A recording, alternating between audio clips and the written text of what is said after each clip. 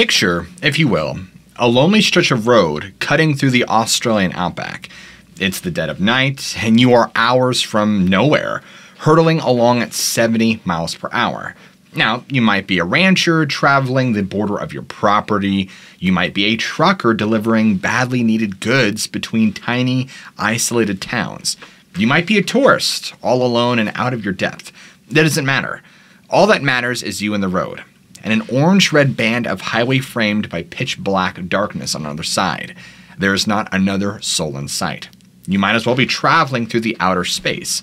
Suddenly, something breaks the hypnotic trance that the road has lulled you into. A glimmer far behind you, reflected in your rearview mirror. It's the first light that you have seen for hours. At first, you welcome the sight. You aren't alone anymore. And the light slowly and steadily gains on you, growing ever larger in the mirror. Eventually, it reveals itself not as a pair of headlights, but a single point of illumination. It isn't a car. Maybe it's somebody riding a motorcycle, but as the visitor draws nearer and nearer, you soon realize something. Whatever it is, it's way too high in the air to be a light from a motorcycle. Depending on your disposition, you're either curious or terrified. Whatever it is, it seems to have taken a keen interest in you, never deviating from its position behind your car. Seconds pass into minutes, minutes into hours as the light stays fixed in place. A traveling companion that you never asked for, pacing you mile after mile. Then, without warning, the light suddenly blinks out, and you are left alone once more, just you and the road stretching into endless darkness. You have just met the Menman Light. The Menman Light, or Menman Lights, are one of the most enduring anomalies found in the Australian outback. The scenario just described is typical of most encounters, which predominantly, but not always, play out on the isolated outback roadways. Most often in midwinter during clear, calm weather. The light can manifest in the distance, following motorists for miles before simply vanishing as mysteriously as it first appeared. It is always silent, even when making abrupt maneuvers or traveling at what seems to be hundreds of miles an hour. The Menman Light is often white in color, but may cycle through several other hues during the course of a sighting, changing from white to red or green and then back to white again. Some witnesses are lucky enough to document their encounters with the Menman Light in photographs or on video. Although reports can be found from practically every corner of the continent, the Menman Light most often manifests in Australia's Channel Country. This region, so named for the braided rivers that crisscross the desert, predominantly lies in Queensland, but bleeds over into parts of South Australia, Northern Territory, and New South Wales. Other hotspots includes the Eyre Highway, a 1,000-mile stretch of road connecting Western Australia and South Australia along the continent's southern edge. Most Aussies will tell you that the area around the tiny Queensland town of Boulia is ground zero for Menman Light activity. Boulia sits on the eastern side of the outback and supports a sparse population of around 300 residents. Despite its isolation and tiny populace, the town hosts the Menman Light Encounter Museum, dedicated to the history of the lights. This attraction comprehensively documents not only sightings, but presents a well-balanced attempt to explain exactly what lies behind this fascinating mystery. Explanations range from mirages to poorly understood natural phenomena to legitimate spirit activity, and even visitors from another planet. People who are genuinely interested in the Menman Light are drawn to Boulia not only by the museum, but also by the chance to experience the apparition firsthand. Few adventurers are ever so lucky. They have a saying, "The Menman Light finds you, you don't find it." Anomalous light phenomena were well known to indigenous Australians long before it took the name Menman Light. Most tribes believed that these were spirits, perhaps the souls of the ancestral dead. Often, the lights were treated as something to be feared. Like other luminous orbs found throughout the world, jack-o'-lanterns, will-o'-wisps, ghost lights, fairy lights, etc., this was considered foolish to follow the lights, as anyone who did so ran the risk of never returning. Just like elsewhere, Aboriginal parents used this unexplained phenomena to their advantage. keeping unruly children in line with the threats that they might be taken away by the lights. At the same time, a handful of tribes believed that the lights were beneficial, watching over witnesses and safeguarding the countryside. All indigenous Australians agreed, however, that the light increased in frequency following the arrival of European settlers. Exactly why is this?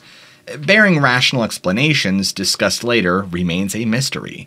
Regardless of the reason, reports of mystery lights in the outback slowly began trickling into the historical record. The first written account of the modern era appeared 50 years after the British had established Australia as a penal colony. In 1838, T. Horton James published 6 Months in Australia, where he described an incident that unfolded in his outback. His company had set up camp and had just settled in for the evening when they saw a light glimmering in the distance. Figuring it might be another campsite, the party set out to make contact with what they then suspected were bushrangers. However, no matter how close they approached, the light always seemed just a little further away. They eventually gave up. Horton's account is noteworthy for several reasons. Modern accounts with the Min Min light often play out the same way whenever it is pursued. Horton's account is also highly consistent with all the ghost lights around the world, which exhibit the same uncatchable behavior. It's one of the main reasons for the prohibition against following them. You will never reach the source, and will only be pulled further and further into the wilderness, where the risk of injury or getting lost increases exponentially. We even see similar mischievous behavior in modern-day like cases where the light phenomena at Skinwalker Ranch in Utah is. One modern witness, a Balangara ranger named Birch, told reporters that he believed this was the Min Min light's primary purpose, to distract people and take them off their chosen path. He based this conclusion not only off childhood stories, but his own first-hand experience with the Min Min light. One day, while heading home after hunting, he and several passengers were driving back to town when a miraculous light appeared before them. Now, according to Birch, he says that they all stared at the light and all of a sudden, they were going in the opposite direction, going back into the bush and following the light without even realizing. They all wisely broke off the chase, and within a century of Australia's European colonization, drovers in the outback began to see the Min Min light bobbing along behind them whenever they looked over their shoulders. Those brave few who turned their horses around to pursue the light would find that its source always remained out of reach. Even setting aside paranormal threats, it's dangerous to walk into unfamiliar terrain at night. Today, the best way to investigate mystery lights is to approach the site where they appeared in the light of day. Min Min light witnesses who follow up on their sightings constantly report that the area in which the lights appeared is either free of footprints and tire tracks at best, or is inaccessible at worst. More often than not, there is simply no rational explanation. The Min Min light didn't earn its name until sometime in the early 1900s, when a traveling stockman suffered a harrowing encounter near the ruins of the old Min Min Hotel. Even the hotel itself is shrouded in mystery. Some say that the Min Min Hotel was a small family establishment set up along the Kennedy Developmental Road as a stopover point for stagecoaches traveling between Winton and Boulia. Others say that the drinks served there were overpriced, not because the difficulty of transporting goods to the outback, but rather the result of unscrupulous business practices carried out by owners living on the fringe of lawlessness. Rumors persist that the Min Min Hotel was a rough and tumble place where fights regularly broke out, and some of these altercations even ended in death. And supposedly, many rowdy rovers were forever interred in the dusty soil near the hotel's ruins. Regardless, the Min Min Hotel was burned to the ground around the turn of the 20th century, and it was sometime around 1917 when a lone stockman found himself near the ruins in the dead of night. As he passed a lone grave near the side of the hotel, a glowing ball of light emerged from the plot and began following him. In a fit of sheer terror, the stockman rode his steed as hard as he could to the nearest station, where he then filed a police report. The authorities responded like you'd expect. They laughed at him, until more and more reports of an anomalous light began trickling in. These lights, once a staple of life in the outback, now had a name: the Min Min light. The Min Min light still appears in the vicinity of the hotel grave to this day. Filmmakers on site often report equipment malfunctions, their cameras refusing to operate, and their batteries suddenly draining of power despite being just fully charged. As mentioned, the Menman light most commonly manifests along transportation corridors like roads. Many truck drivers who once boasted no-nonsense attitudes about the paranormal have had their lives turned upside down after seeing the ghostly lights in their rearview mirrors. Others stop along the sparsely traveled outback roads for a quick catnap, only to awaken and find a visitor glowing in the distance, silently watching them. In most stories, the Menman light remains far away, never catching up to the witness and always withdrawing upon approach. In a rare handful of cases, however, people find themselves closer than they could have ever imagined. Claire Britton is the daughter of the Queensland rancher who, like so many other children in the outback, learned to drive at a very young age for practical reasons. She was about 10 years old when she was handed the keys and was allowed to drive to a destination known as 5 Mile, which sat just over 3 miles from home. Because the prospect of driving by herself was so thrilling, she took every chance she could to practice her skills working the manual transmission. Along the way, she helped out by checking on her family's property. Late one afternoon, Claire set out towards 5 Mile, where her grandfather was still rounding up cattle into the paddock. Nothing seemed out of the ordinary until darkness fell on her home. Just as Claire crossed the main road, she spotted a bright glimmer in the distance.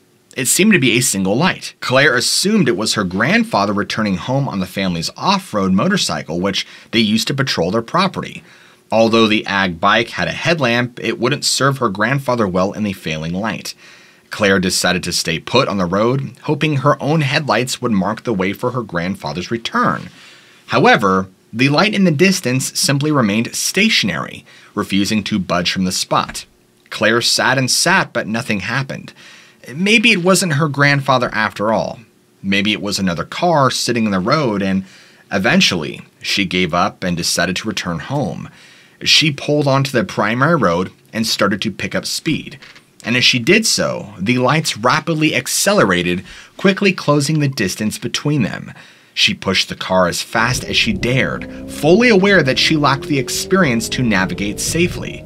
And as she did so, the light continued to gain on her. Closer and closer it came, until it was right behind her.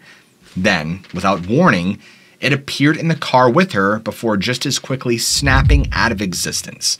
Claire managed to fight her shock as she drove the final half-mile home. She parked, rushed inside, and her grandfather was sitting on the couch, and had been for some time. Other common manifestation points for Menman lights include old mines and railroads.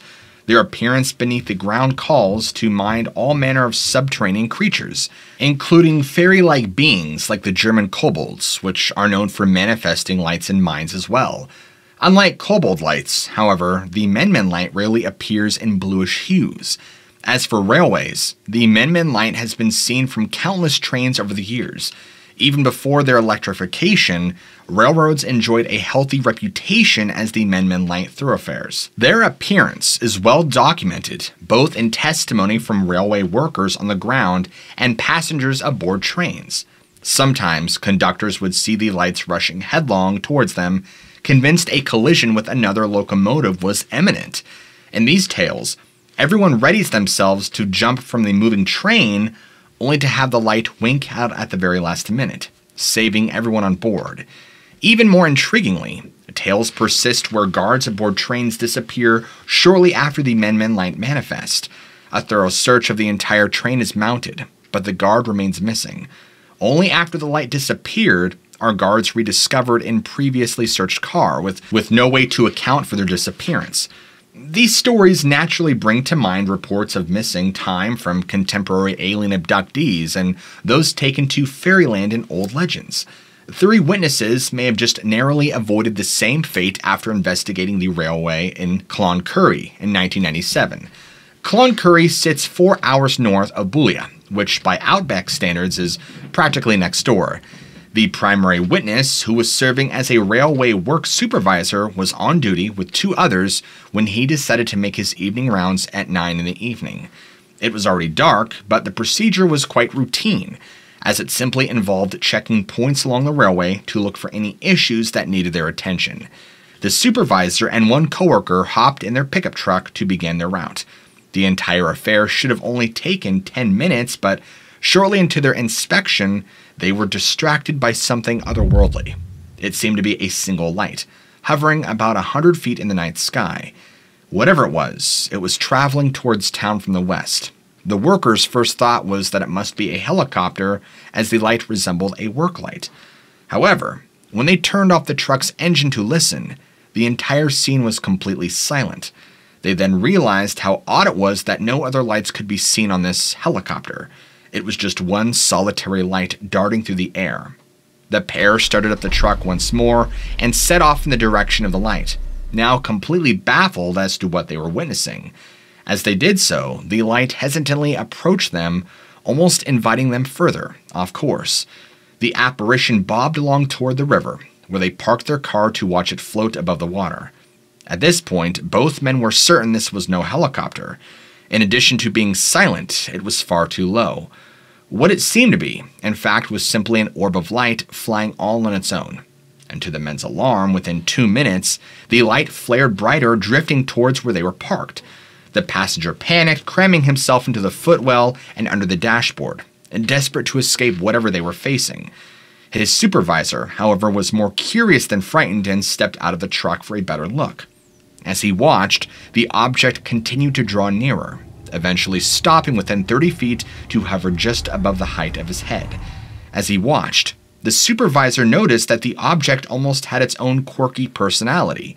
It seemed intelligently controlled, acting fearfully whenever a loud noise or another light was shown in its direction. Whenever the orb came in contact with the beam of his truck's headlights or his flashlight, it turned black, meaning it didn't extinguish, but it actually took on a black color. Whenever the supervisor extinguished his own light, the object would return to its original state. The supervisor grabs his radio and calls for the third railway worker to join them down by the river. At first, the third man was incredulous, suspecting he was the butt of a joke. His opinion changed, however, when he arrived on the scene. He too could clearly see the light and began excitingly discussing what it could be with other men, the most fearful of whom had finally emerged from underneath the dashboard. After watching the light continue its lazy course above the river, the supervisor decided to try and catch a closer look. He walked over to where the railway crossed the river and climbed the low bridge, keeping quiet the entire time so as to not scare the light away. And once safely atop the bridge, the light came closer, hovering over the rails. With slow, deliberate steps, the supervisor walked towards the light, but found that it always kept its distance between them, almost like a frightened child or animal. Occasionally, the orb would draw closer, close enough, in fact, that the supervisor thought he could reach out and touch it.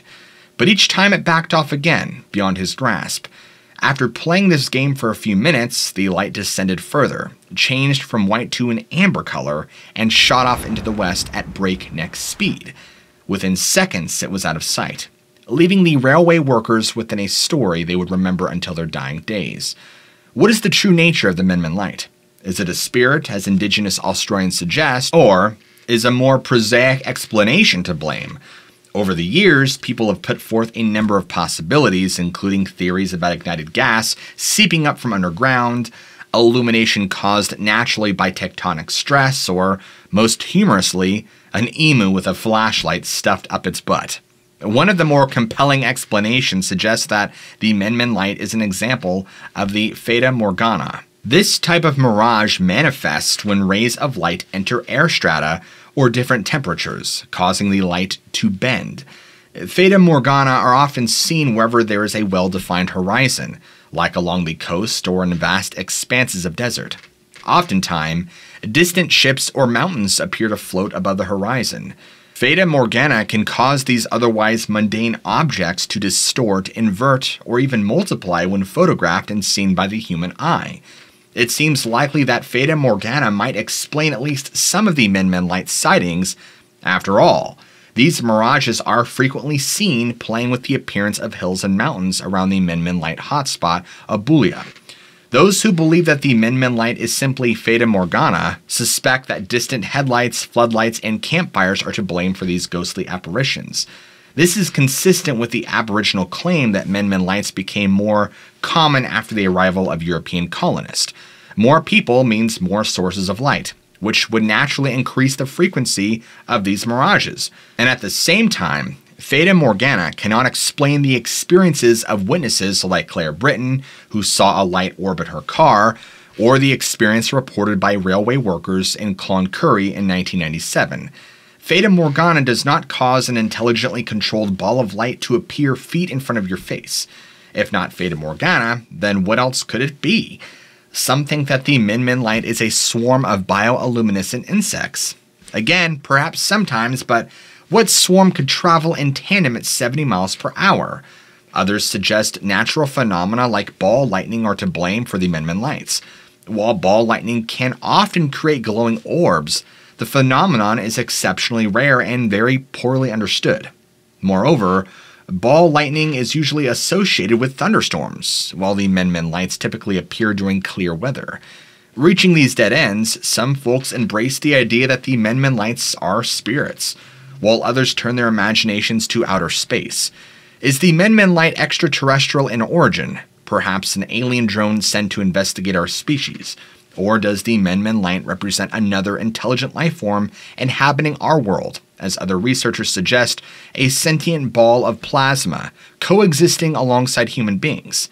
We'll likely never know. The Min light is far from the only unexplained mystery haunting the Australian wilderness. Despite its low population density, only 7 people per square mile, the nation sees an enormous influx of UFO sightings, alien abductions, and of course, cryptid encounters. Everything from tall, hairy Bigfoot-like creatures known as yowies to surviving populations of dinosaurs are rumored to thrive in the forest and deserts of the island continent. One of the most distinctive cryptids that Australia has to offer is the bunyip. Like the Min light, stories of the bunyip stretch back into Aboriginal prehistory, but persist through the modern era. The term bunyip is incredibly vague. Both Aborigines and English settlers have employed the term over the centuries in a variety of capacities, applying it to any otherworldly creature in much the same way that the other cultures might speak of devils or spirits or boogies. And by 1852, the name was synonymous with humbug or impostor. In fact, some Australians in recent years have referred to conservatives whom they perceive as snobbish as the bunyip aristocracy. Despite this ambiguity, one variety of the beast is given the name bunyip more often than any other. Over the last 200 years, Australian lake monster witnesses have regularly used the term bunyip to describe creatures seen in the country's lakes and small ponds, famously known as billabongs. Most bunyip sightings typically describe an aquatic beast of 2 types. The first is an almost sea-like creature or a long-necked monster. The seal variety often sports brown or black fur and a head compared to an otter or a bulldog. Long-necked bunyips, on the other hand, have more heads that more closely resemble a horse's or an emu's, with the addition of small tusks. They are also reported with horse-like ears, manes, and tails. According to cryptozoologist Tony Healy, 60% of bunyip sightings feature seal-like creatures, 20% horse-headed monsters, while the remaining 20% are too vague to categorize. However, on the rare occasion that they make landfall, all bunyips reportedly leave behind 3-toed tracks. All are also capable of generating loud, terrifying vocalizations similar to the roar of an angry bull. The dog or horse-like description of the bunyip provides an interesting comparison point with the other lake monsters. For whatever reason, creatures described as water dogs and water horses appear in a variety of traditions from all over the world. Most famously, Irish legend speaks of the Dovercoo, or water hound, while Aztec mythology warned of the Azhuijotl, an aquatic canine that lured people to the water's edge before drowning them. Horse-headed lake monsters, on the other hand, can be found in bodies of water throughout the British Isles, as well as Scandinavia, Siberian Russia, Italy, France, the Czech Republic, and other Slavic countries. While neither dogs nor horses avoid water, they aren't animals anyone would instinctively associate with a lake monster. If they are simply imaginary, certainly lake monsters would resemble octopi, turtles, or even fish. So why do so many cultures describe lake monsters as resembling dogs and horses? Perhaps because there is some truth behind the myths. As in other countries, seeing these lake monsters was often described and considered an ill omen. Australian Aborigines mostly believe that bunyips are guardians of the water in spirit form, fond of devouring women and children. They are also capable of causing and spreading disease. In the early 19th century, convict William Buckley escaped his imprisonment by dwelling among the Aborigines for years. In his 1852 memoir, Buckley claimed to have seen a bunyip himself and learned from his indigenous comrades of the danger they posed. For a time, Buckley and his tribe lived along the banks of a lake named Mudawari. In this lake, as well as most of the others inland and in the deep water rivers, is a very extraordinary amphibious animal, which the natives call bunyip, of which I can never see any part, except the back, which appeared to be covered with feathers of a dusky gray color. It seemed to be about the size of a full-grown calf, and sometimes larger. The creatures only appear when the weather is very calm and the water is smooth. I can never learn from any of the other natives that they had seen either the head or tail, so that I could not form a correct idea of their size or what they were like. Here, the bunyip, the extraordinary animal I have already mentioned, were often seen by the natives who had a great dread of them, believing them to have some supernatural power over human beings, so as to occasion death, sickness, disease, and such like misfortunes. They have also a superstitious notion that the great abundance of eels in some of the lagoons where these animals resort are ordered for the bunyip's provision, and they therefore seldom remain long in such neighborhoods after having seen the creature. They told me a story of a woman having been killed by one of them, stating that it happened in this way.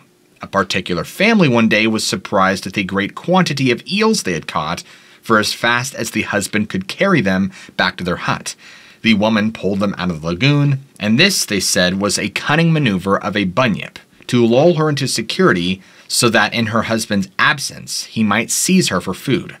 However, this was after the husband had stayed away some time. He returned, but his wife was gone, and she was never seen after.